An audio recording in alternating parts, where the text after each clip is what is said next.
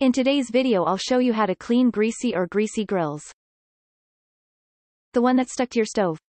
Easy and fast, with ingredients you already have at home. Your entire stove will look like new if your grates look like this.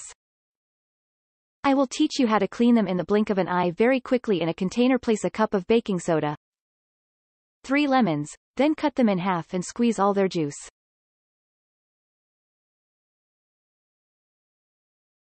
I invite you to add them to favorites so that you are the first to see our advice. Mix well slowly. Then add a cup of vinegar and mix again. I would like to know from where you are watching us to send you a greeting in our next video.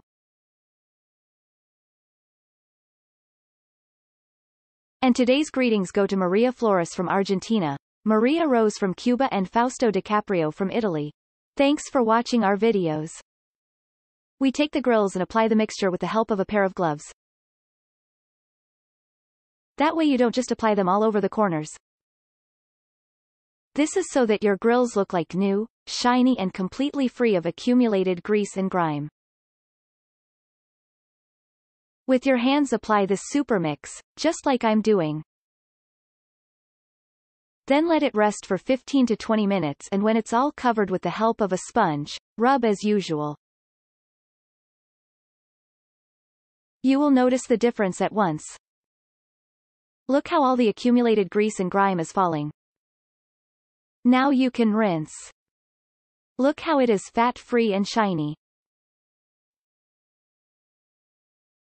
You can apply this mixture to your stove and you will see that it will look like new. It's not magic. This mixture is very easy to make and very effective, with super simple but very, very powerful ingredients. You will really like your kitchen when you make this recipe. Let me know if you like this hack, and if you know of another one like this, let me know. If you made it this far, leave me the phrase "I want my stove like new" to know that you enjoyed the video until the end. If you want more tips like this, with super simple but very, very powerful ingredients, you will really like your kitchen when you make this recipe.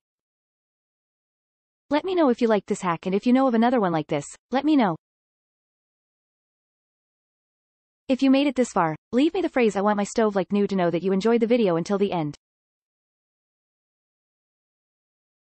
If you want more tips like this, you can tell me I want more tips like these. I hope you liked this recipe and can make it reach more people.